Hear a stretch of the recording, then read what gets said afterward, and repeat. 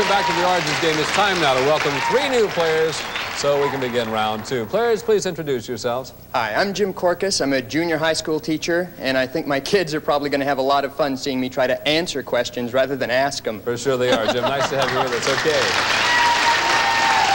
And you are? Hi, Bob. I'm Sandy Zuckerman. I'm a reserve police sergeant, and I think my colleagues are going to enjoy this, too. Wait a minute. You're a police sergeant? Reserve police sergeant, yes. How do you get those big guys to behave? And or how, do you haul them in? Just show them who's boss. I see. I won't ask you how you show them, but that's all right. Sir. Hi, Bob. My name's Kevin Bickford, and I'm a professional clown, and I'm happy to be here. You've come to the right place. Okay. Nice to have you all with us. Dr. O, you ready for this quiz? I'm ready, Bob. I don't think you even know the origin of the word quiz, do you? Hey, I know a little bit about a lot of things. You're not the only guy who knows things. I do know what quiz means. A quiz, it came from an Irishman who made up the word as a practical joke, and then 24 hours later, all of Dublin was using that word quiz. That's where it came from, so there. That's absolutely true. I know it. But you don't get any points. Now, here's what's going to happen. I'll ask the question. Dr. O will give the answers. You decide whether the answer is true or false. You understand how that goes? Okay, if you're ready to play, here's your first one.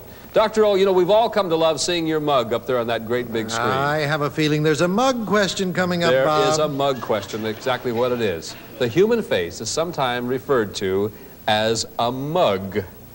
Now, can you tell me why? Well, quite simply, the term was originated by my favorite author, William Shakespeare. In King Lear, Act 2, Scene 3, the Queen referred to one of her children as, and I quote, Mother's ugly girl. Ah, Mother's ugly girl. M for mother, ugly, U, and girl, G, M-U-G. That's what he says. Lock in your answers. Tell us if you think that is true or false. Boy, they don't believe a word you say, you old weird guy. Is it true or false? Well, the carving of human faces on the outside of wooden drinking mugs led to the origin of that one, Bob. Shakespeare had nothing to do with it, and my answer was false. They were right. All right.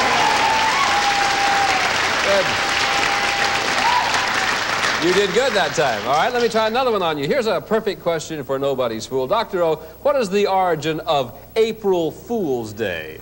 Well, Bob, April 1st was President Andrew Jackson's birthday, and that's the day all his friends used to send him joke gifts. The tradition's caught on, and that's how April Fool's Day got its start.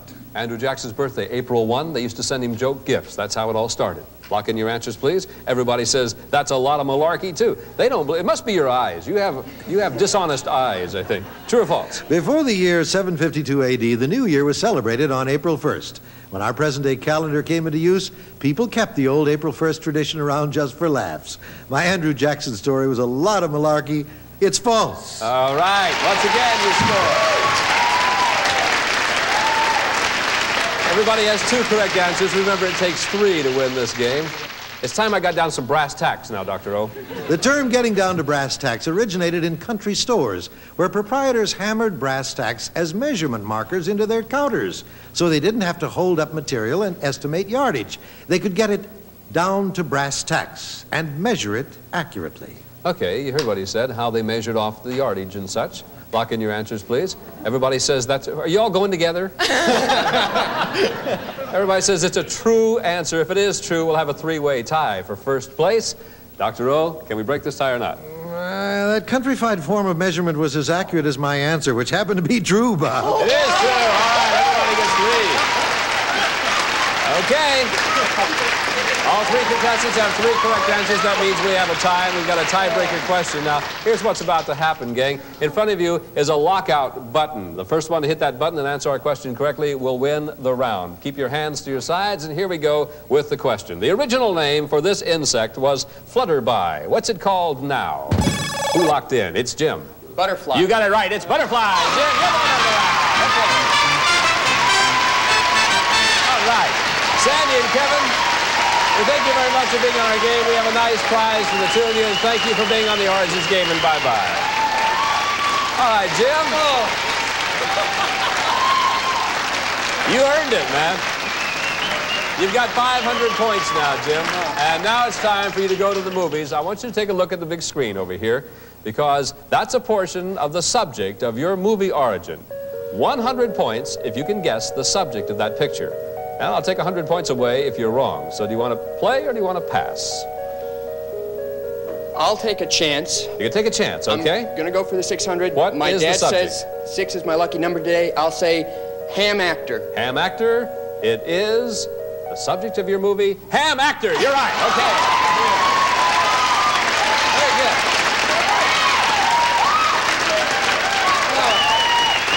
Very good indeed. Okay, now you've got 600 points. I'm going to give you a chance to pick up an additional 300 points if you can correctly answer the question posed to you in the movie we're all about to see. I want you to watch carefully now, Jim, and you'll have to decide if what you see is or is not the true origin of the term ham actor. You know, back in Shakespeare's day, in Elizabethan England, all the world was a stage, and everybody tried to get in the act. It's true.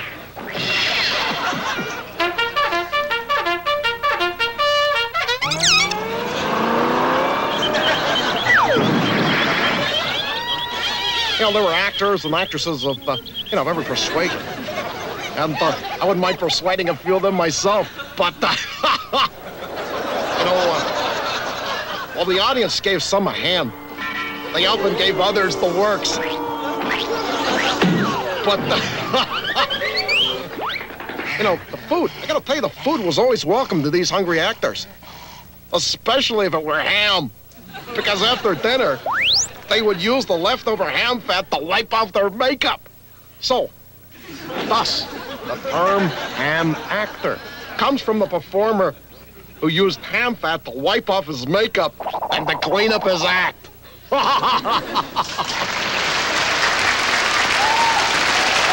Jim, you've got 600 points. You now have a chance to make an additional 300 points if you can answer the question correctly. The question is that a true or false story they're telling you? How else would Miss Piggy get her makeup off? I say it's true. You think it's true, all right? If it's true, you will end up with 900 points. Let's find out now the scam about the ham. Let's turn to our own resident, Sir Francis Bacon. Dr. O, would you join us, please? Oh, after that rasher of humor, I'd better get right to the point, Bob. Back in the day of the immortal bard William Shakespeare, a close friend of mine, ham fat was cheap, and most actors did, in fact, use it to remove their makeup. And you know what? It worked. Hence the true origin of the term ham actor. It's true. Jim, you're number 900 points. All right. That means that, Jim, you're going to join us in just a few moments for our big Origin Game playoff. We'll be back with more when we come back after these words. Don't go away.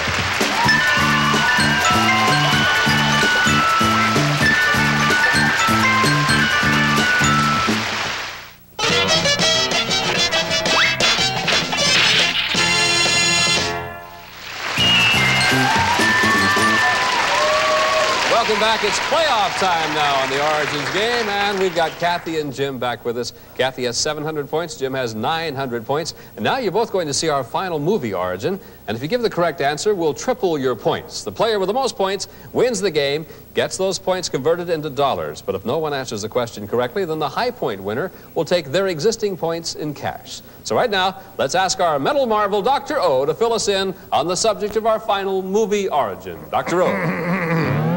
There was a young lady from Doomers who had to leave home because of rumors. To the shock of the town, she was wearing no gown, but her honor was saved by her bloomers.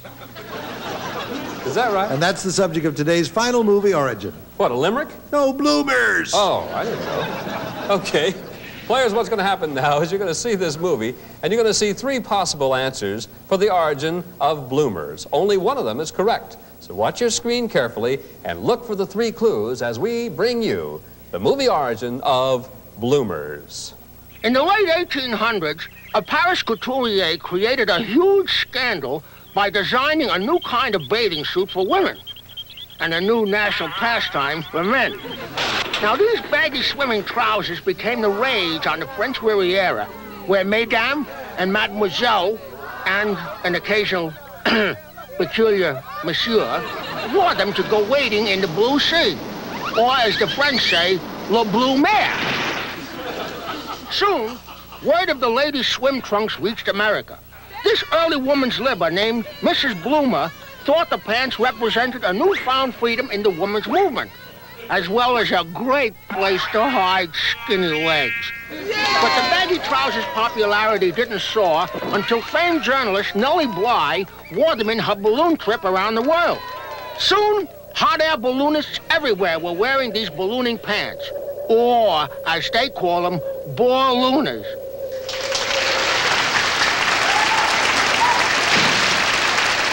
All right, players, the question is now, did bloomers get their name from A, Le Bloomer, B, Mrs. Bloomer, or C, ballooners? Players, lock in your answers. Both of you say that it's B. All right, we're going to find out now what the true story is from the irrefutable Dr. O. Yes? Well, Bob, the Blue Mare story and the Nellie Bly story were both a lot of hot air, which means the answer is B, Mrs. Bloomer. That means that, Jim, you're the winner of the game with 900 points. We triple your points to 2,700 points. Jim, today you win $2,700 on the Origin game. All right, thank you very much. Kathy, we have a nice prize for you. Thanks for playing our game. Jim, congratulations to you. Thanks to all of our players. And thanks to you, Dr. O. You've been wonderful. You know that. I'll see you next time on Bob Eubanks. Bye-bye.